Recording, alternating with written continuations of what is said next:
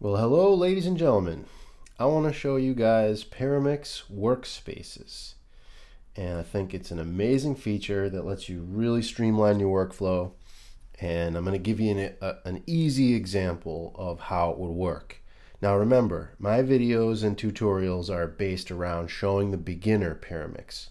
There's a lot of advanced features. I'm sure there's tons and tons of ways to use it. I can show you some of them, but I'm just going to show you how to dip your toe in the water. So in my session, I've got 2 songs. And sometimes this happens, you got extra material, whatever, or you keep everything in one session. It really depends on how you work. But let's just take this example. So I have 1 song here, and I have 1 song here. Maybe there's just a skit, but it's a different piece of material nevertheless. So in one instance, I'd like to work on this part of the song and keep my mark in, my mark out, my zoom, whatever things I need with the parameters of the session. I can just control that in each workspace. So I'm going to come here to the Editor tab and double-click Workspaces. So as you can see, I've set up 3 workspaces.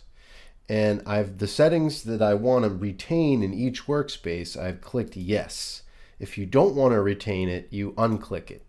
So you have cursor, mark in, mark out, top track, selected track, zoom, repro connection, input connection, solo, mute, record ready, monitoring, show hide, always visible, collapse, display, automation, show peak meter size, update on change tabs layout. Now that one's pretty important because as you modify the workspace, as you change those parameters, the zoom, the mark in, the mark out, selection, so on and so forth, it's going to save as it happens.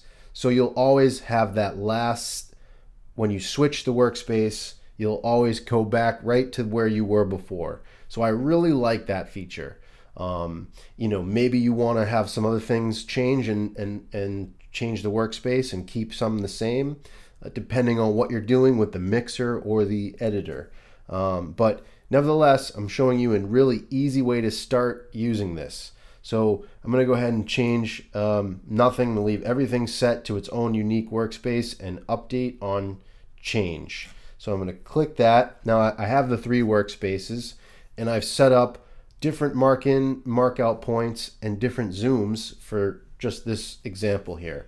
I've actually also created a key command for changing to the next and previous workstations up here on my keyboard with the track buttons, previous track, skip track.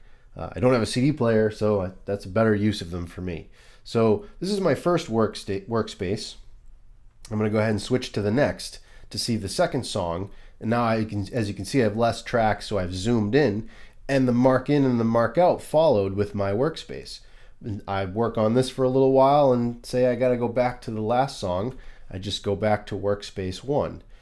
And if I want to create something else, I want to zoom into another part of this sequence, go to workspace 3. And as you can see, I've got a different mark in, mark out there. So if you have multiple pieces of material in a single session, this really helps you to gather your edits and keep everything organized.